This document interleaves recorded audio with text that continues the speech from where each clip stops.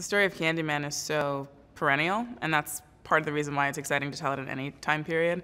From the origin of the story itself in the context of the first film, in the 1890s to now. What we're talking about, I think, is the cycles of violence and how history repeats itself and how we collectively grieve and collectively process trauma, which is through stories. So I think it's always a time to tell a story like Candyman, which is, kind of the big tragedy of the tale in the first place.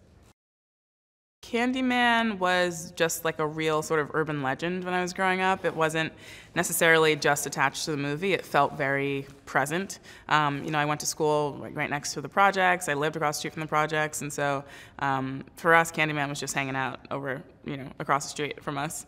And so I think the first time I saw it was in elementary school. But this was after I'd already kind of lived with the idea of there being some demon ghost man killing people in the project. So I think my first time seeing the movie was like terrifying, as it is for most people, but I'd already kind of had this lore in my head. So it was kind of like connecting the dots. I was like, oh, that's Candyman. I see, I get it.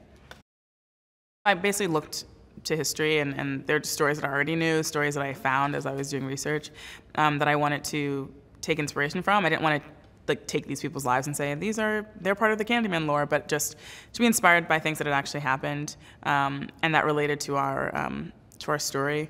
And really, it was because I wanted to show how prevalent, common these horrific events are, and how they're just, this is a straight line from Danny Robitaille to Anthony and all the people in between. So for me, it was really necessary to take inspiration from real life, but also not co-opt a story and put it into our narrative.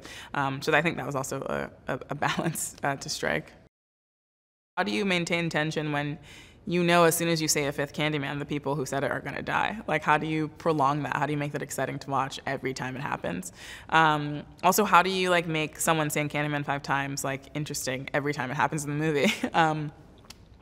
So it was really fun to kind of figure out different ways to do them, and also different scenarios and different people it happened to, and different ways that they say Candyman 5 times, and from a practical workflow point of view, we did a lot of previs, in particular because mirrors were so important, obviously, to the movie, and so trying to figure out how to shoot the reflection of a reflection where in space Candyman would be and all that stuff was really complicated. So previs was really really helpful.